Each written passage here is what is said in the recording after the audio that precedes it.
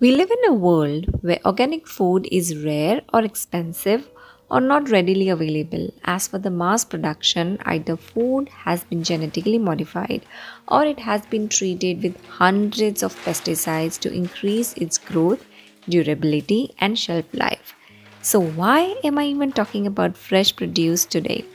Well, lately I came across an article released by EWG.org where they have released a list of dirty dozen, that is, fruits and vegetables that have lots and lots of pesticides, and if not cleaned or washed properly, it increases health risk, especially in children under 15 years of age. So basically, eating so called healthy fruits and vegetables will do more harm than good if we do not wash them properly. Though this list is meant for USA, it does highlight a fact that every country uses pesticides to grow fresh produce and there is a risk of its ingestion if not handled properly. So I thought it's important that we do highlight this situation and work towards a healthy tomorrow, not only for ourselves, our family, but especially for our future generation, that is our kids. I will first show you how I wash vegetables and discuss if it's the right way to wash them. Later, I will share how I store vegetables to increase its shelf life and also show you if these techniques are effective or not by showing you how my vegetables performed after 1 week in the refrigerator. So, let's get started.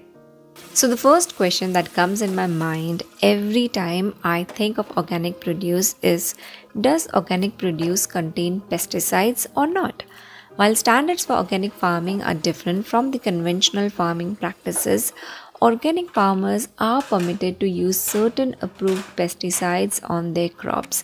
25 organic pesticides are approved approximately for organic produce versus the staggering 900 that are currently allowed to be used on conventional crops. So you can see there is a huge difference. Pesticides used in both conventional and organic farming can be harmful to health if they are ingested in high doses. Many people choose organic produce in hopes of reducing their exposure to pesticides.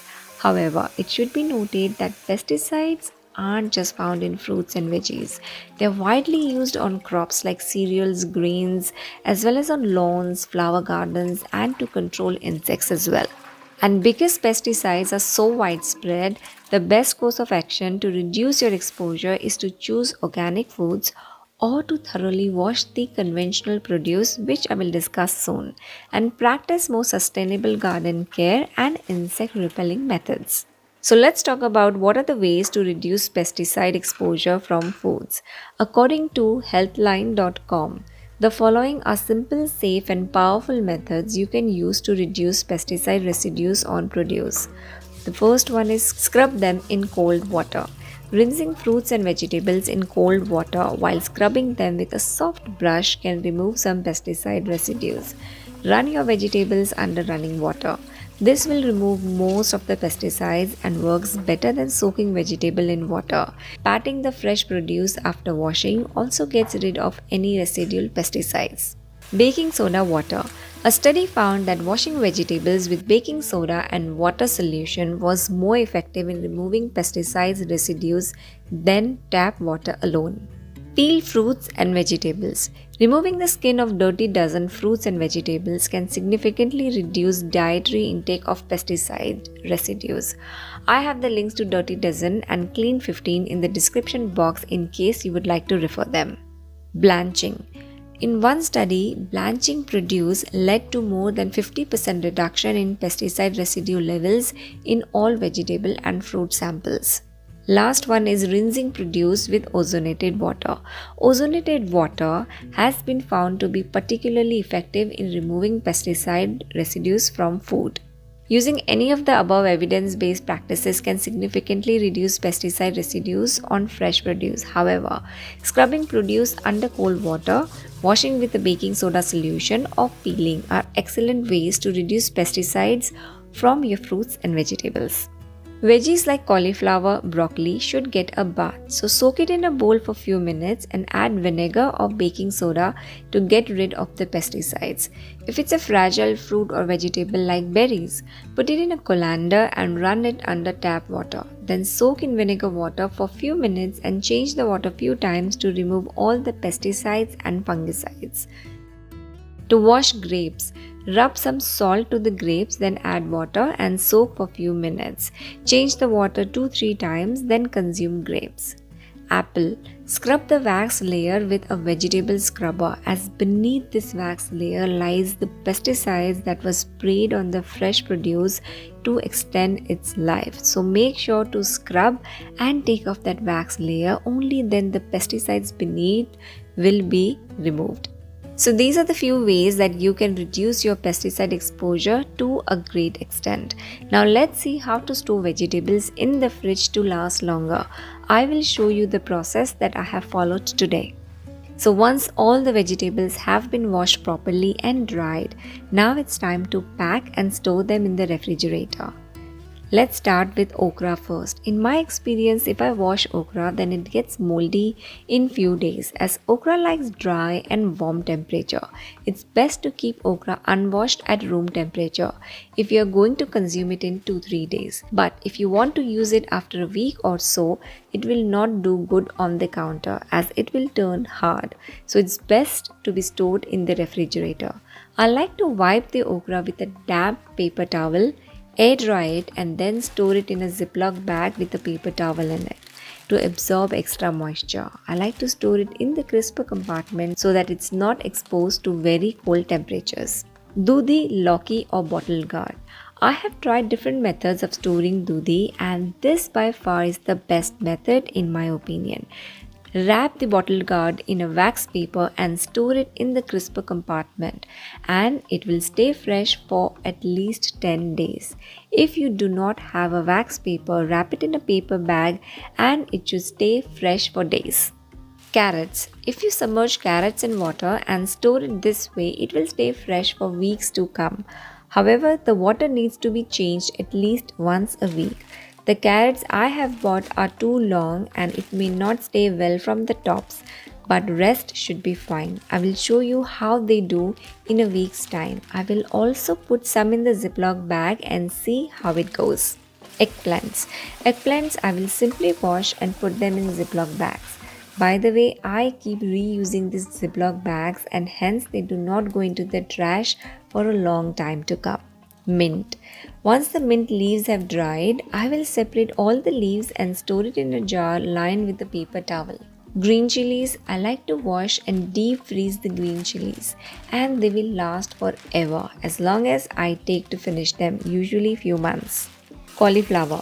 I usually store cauliflower unwashed. I simply wrap it in a plastic bag with a paper towel on its head and store it upright. It stays fresh for weeks. However, this time I wanted to wash it and store it, so I separated the florets and soaked them in hot water for some time and let it dry on a cloth.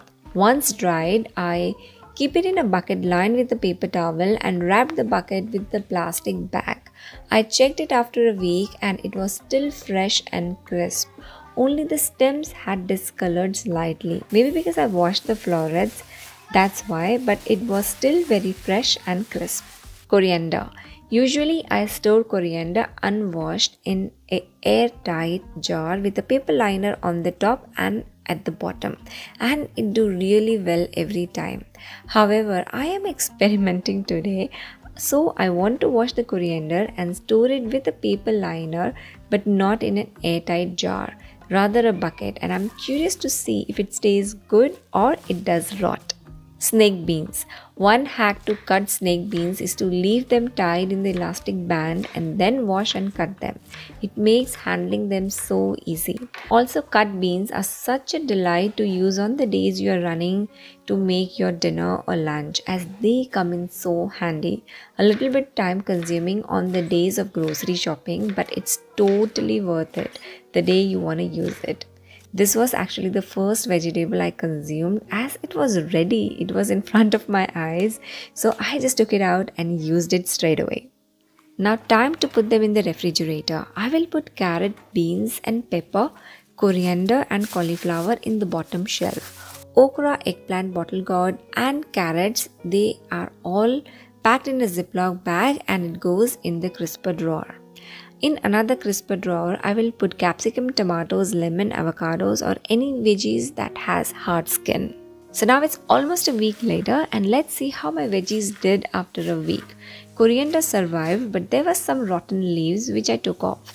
So next time I will prefer to store unwashed coriander and wash it just before using them. Mint leaves, they were as it is, very fresh and green. Cauliflower had some brown spots in the stem after a week, but overall it was crisp and fresh.